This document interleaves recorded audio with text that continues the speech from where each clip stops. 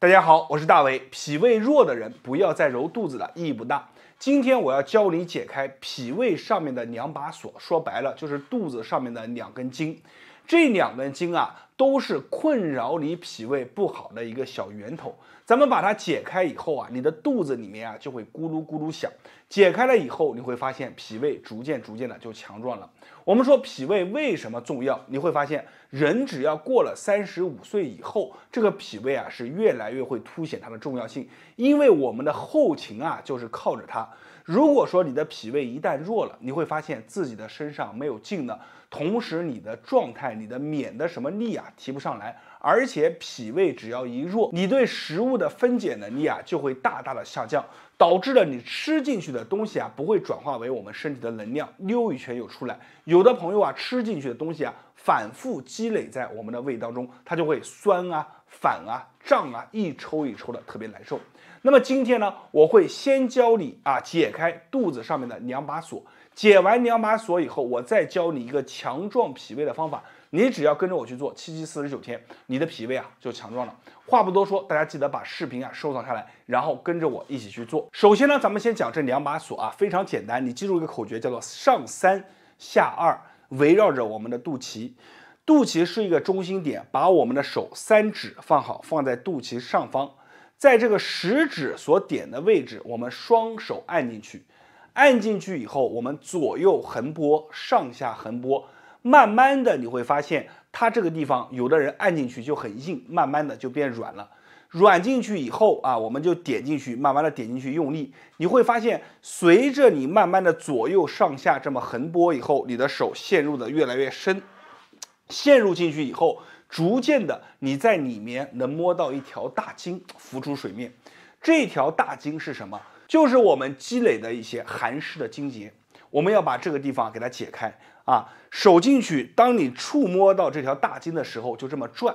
转上一个1分钟到1分半钟左右，大约是30下到40下，顺时针、逆时针都可以啊。做完以后，解开以后，我们再把手放到肚脐。往下2指的位置啊，大约是在我中指的这个位置，你看点住，点的时候有个技巧啊，我们千万不要把身体这么弯着，把它微微的向后仰着一些，这样的话你的筋会更容易暴露出来。点着点着就把这个地方给点通了，一样是转上一个2到3分钟啊，慢慢的你找到这个筋以后，我们就转开了以后，你会发现肚子啊就开始咕噜咕噜响。这2个大筋啊，都是你日积月累的一些寒湿所化的筋结，它困扰着你的脾胃。那么解开以后，你会发现，这个肚子里面啊轻松了不少，而且呢，你吃进去的东西啊，也慢慢的不会感觉胀了。那么说完了第一个方法，咱们紧接着要讲第2个方法。那么咱们第一个方法呢，它是一个解法。什么叫做解法？就是解开困扰你肚脐上面的2把锁。但是你会发现，锁解开了，你的脾胃虽然舒服了一些，但是它该弱还是弱，我们还要从里面把它去增强，所以我们要用上第2个方法。第2个方法来自于我们南怀瑾老师分享的方法，这个方法非常的简单，人人家里面都有啊，人人都可以去做。是什么呢？我们准备艾绒1小撮，花椒6到7粒，桂圆肉1颗，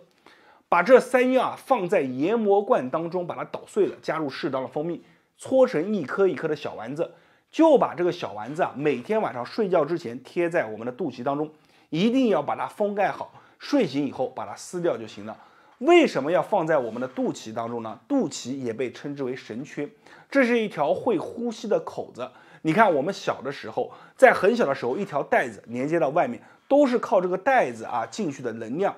给到我们自己的身体，所以肚脐这个点非常的重要，晚上就会吸收这个小丸子当中的精华。我们说这2个方法为什么要配合在一起？一个是解法，解开你脾胃的锁，但是这个时候脾胃还是弱。第2个就是从这个嘴巴里面，把这个能量喂进去，把脾胃给它温补好了，你的脾胃就会逐渐的强壮起来。所以这2个方法是1+1。大家好，我是大伟。健脾养胃最好的一种方式啊，就是去运动、去锻炼。我给大家来说一个自己身边真实的案例啊，我认识一位老大爷啊，今年66岁，给人的第一感觉啊就是精壮啊，你和他对话你会发现重气非常的足，而且啊面容啊非常的饱满啊，身体啊状态啊非常的好。就是和他对话以后才了解啊，他自己年轻的时候啊身体其实非常差的。首先第一个啊脾胃不好啊，身体非常的弱。第二个呢就是经常啊就是体质弱嘛，隔三差五啊就容易生病。然后这个状态一直持续到他后面经过一些高人的指点去练习了传统武术。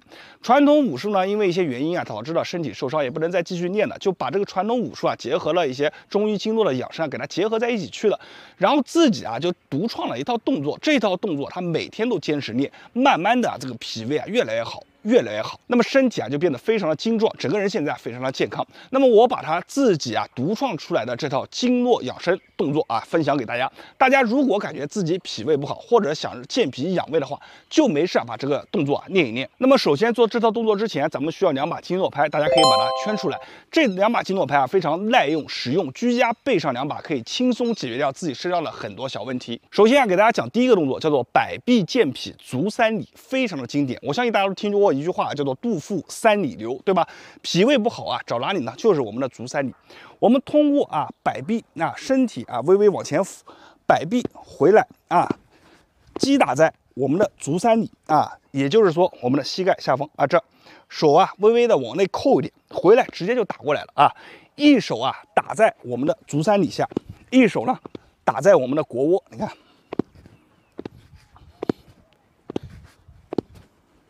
啊，拍子非常有弹性啊，所以我们在做的时候啊，只要挥动我们的手臂，利用惯性就可以渗透的击打在我们的经络穴位上面，而且它是一个很好的拉筋锻炼的动作。做完以后，很多人啊出汗啊，而且呢这个身体啊非常的畅快啊。我们就把这个动作啊，每天你去击打一个100下到200下，再给大家演示一下啊。俯身，手臂一定要大大的展开，利用我们的一个回击打啊，你看我的脚很有规律的，很有节奏的啊，我们去进行一个抬脚啊，所以呢叫百臂健脾足三里，去进行一个击打啊。这个动作做完以后真的是非常的舒服，大家一定要试一下。好，说完了第一个动作，咱们还要说第2个动作，也是一个非常好的强腿练我们的腰腹、强我们脾胃的动作。这个动作起始的姿势啊特别有讲究，就是我们腿啊要去单腿啊往一侧啊微微屈膝啊，大家注意看。然后这个拍子的拍打的位置很重要啊，一个呢是在我们的小腿的中间，一个呢是在我们大腿的中间啊，大家把这个位置啊一定要记好。好，我们把这个姿势啊摆好，你看这边啊它有一个拉伸感，很强烈的拉伸感，然后把拍子在空中打过来啊，然后你看这个动作，上身有个大幅度的一个伸展，打过来，4，好，换个角度啊，来，5、6、7啊，对我们的腰背啊、腰腹啊、腿部都非常好。我建议大家刚做这个动作的时候啊，一定要去把这个节奏啊给走好。1，好，身上完全的展开；2，你看手完全的打开；3、4，千万很多人做的时候，有一个错误的是什么呢？他手部往上挥，他这样去做，有没有效果呢？有，但是效果不大。我们一定要把手完全的向上打开。3、4，配合吐气，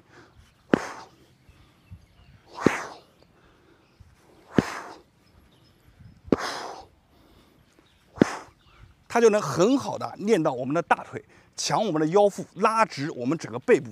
所以这个锻炼动作啊非常的好，大家每天啊20个为一组，一天啊你去做上一个3到4组，做完以后啊这个胃口大开，而且呢还能强身健体。好了，今天这个视频啊就分享到这里了。如果大家没有这个经络拍呢，可以去我的橱窗看一下。我是大伟，感谢大家的支持，希望大家把这个视频啊收藏下来，以免以后啊找不到了。那么大家如果喜欢这个视频的内容啊，记得一定要点赞收藏，谢谢大家。大家好，我是大伟。那么通常来说呢，咱们肩膀上面啊，它有一把锁，这把锁啊，它会随着你年纪越大，它就越来越紧。往往呢，一般来说，到了40岁到50岁左右的时候啊，就是这把锁最紧的时候。这个时候，你的肩膀啊，会明显的感觉啊，关节的活动度下降呢，原来能做的一些动作做不了了，或者是呢，总是感觉含胸驼背，胸口这里啊发紧。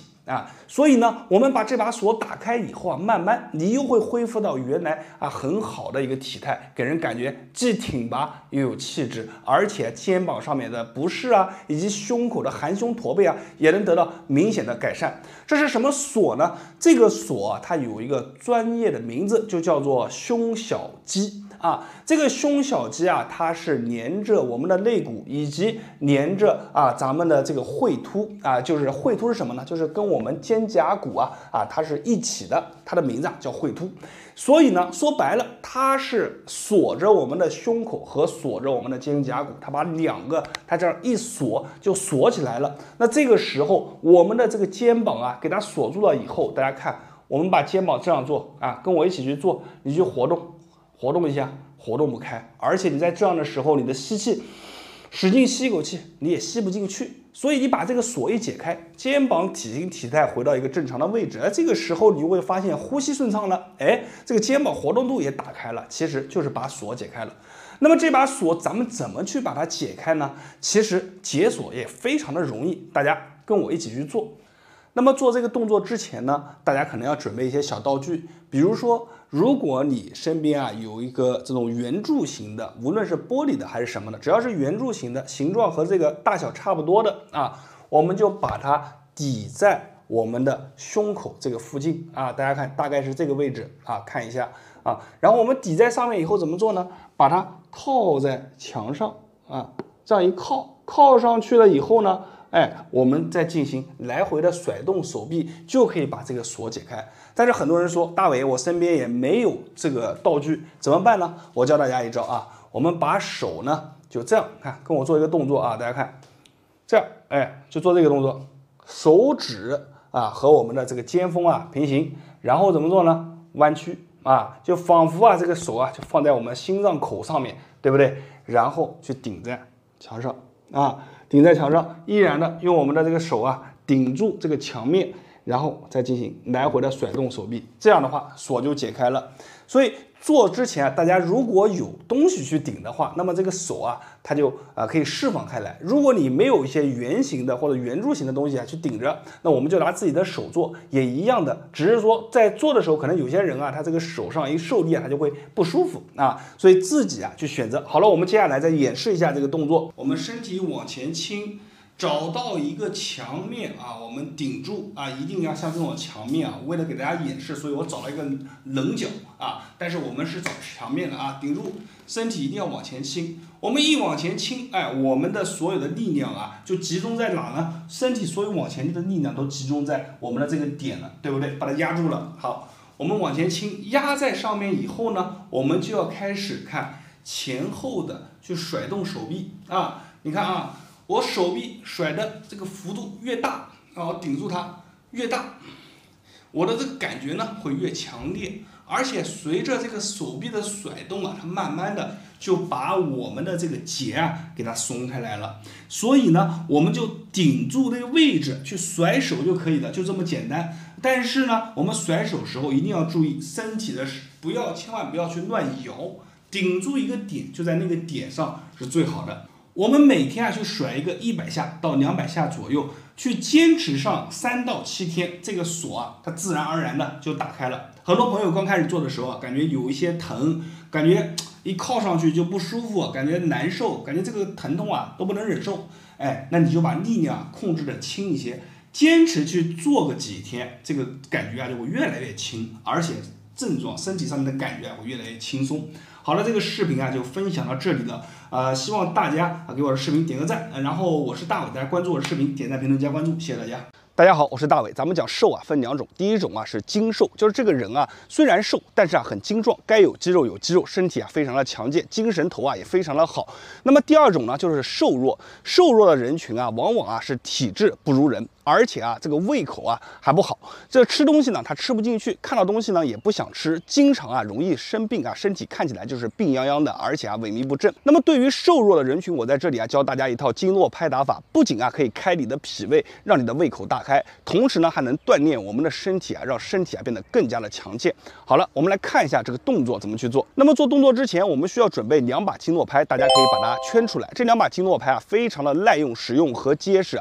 居家备上2把，轻松解决身体上面的小问题，还能够强身健体。那么瘦弱的人呢，第一个啊就是要健脾。有句话叫做“肚腹3里流”，健脾率先啊就找咱们的足3里啊。这个拍子啊放在我们膝盖的下方啊，就是我们足3里的位置，然后我们就开始进行拍打。你看，手往前迈，然后1、2、3、4，在摆动回去的时候，顺势啊它就击打在我们的足3里。同时呢，我们做了一个迎合，就是手你看往后一打，我这个腿啊，你看往前一顶做了一个迎合，根本不需要发力所以说我们准备来1、2、3、4，大家能不能听到这个拍子的声音我根本就没有发力，我只是把手尽可能的往前摆起来，做一个健身运动的动作。同时呢，在摆动的瞬间，用拍子的力量去击打我们的足3里，这样呢，运动也满足了我们的这个足3里也得到了充分的刺激。每天你去做一个80到100下。刚开始做的朋友们，可能这里做完以后会有点酸酸麻麻酥酥的感觉，但是随着你经常做，做完以后，很多朋友反馈就是说肚子饿了，想吃东西，这就是一件非常好的事。所以这个动作我们每天去做一个80下到100下就可以了。说完了第一个运动咱们还有第2个运动，就是在锻炼大腿的同时，我们要疏通我们的胆经。这个动作也是非常经典的一个动作，不仅疏通胆经，锻炼大腿，还能够拉伸我们的整个上身我们看一下这个动作怎么做。首先预备姿势是什么呢？双腿微微的弯曲然后拍子是和我一样这样一个拍子对准着我们小腿的中段，另一个拍子呢对准着我们大腿的中段，是这样看好这个动作非常的经典摆好动作以后，我们需要做什么呢？画圆，把身体的中心往另一边移，手呢在画圆的时候做了一个大伸展画过来，击打在我们另一条腿上连贯起来就这样看：1弓箭步，你看腿弯了来2弯腿，3、4还锻炼了我们的腰，5、6、7、8、9、10、11、12。你看拍子击打下去的声音是非常的实，因为它的力量全部渗透在我们的深层里面来，继续做，11，看12，根本不需要你的手刻意去挥，只要把动作样子做好了，自然摆下去，就能击打出这个动作还有一个声音。而且手挥动的时候腰背一定要挺直，小腹收紧这个动作我们30个为一组。每天你去做一个2到3组就可以了。这2个动作讲完了，大家一定要把视频收藏下来，以后随时打开，随时练。坚持练上一段时间以后你就会发现你的胃口越来越好，同时呢，借助着我们锻炼身体我们的肠胃消化吸收能力也越来越好，你的身体就逐渐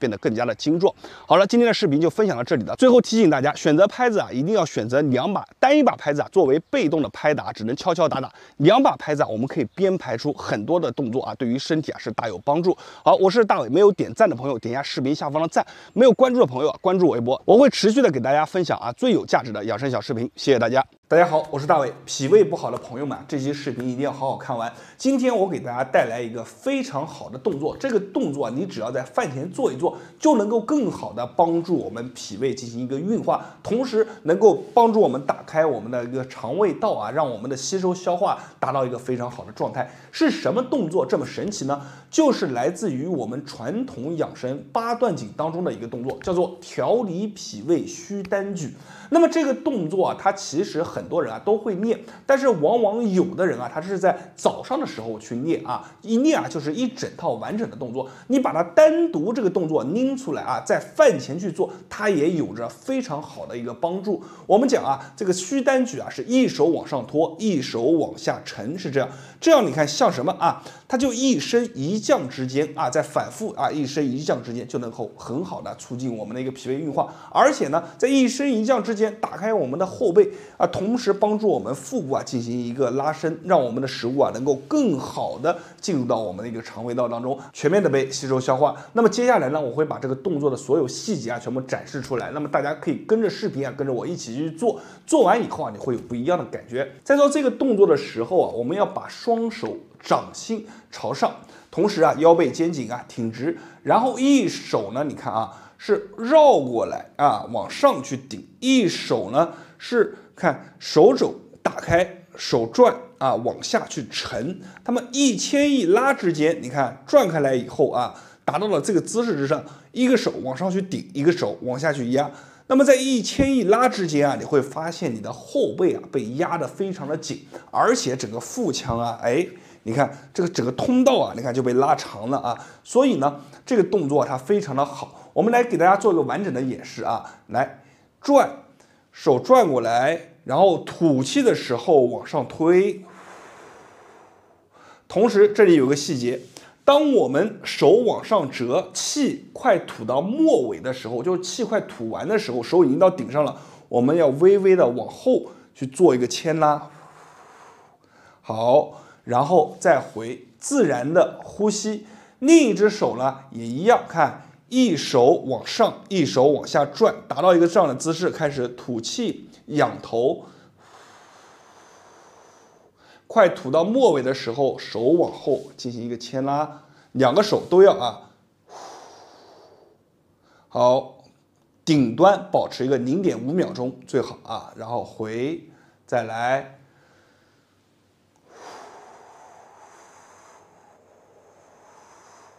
好，回，手一定要转沉下去这个姿势摆好，手往后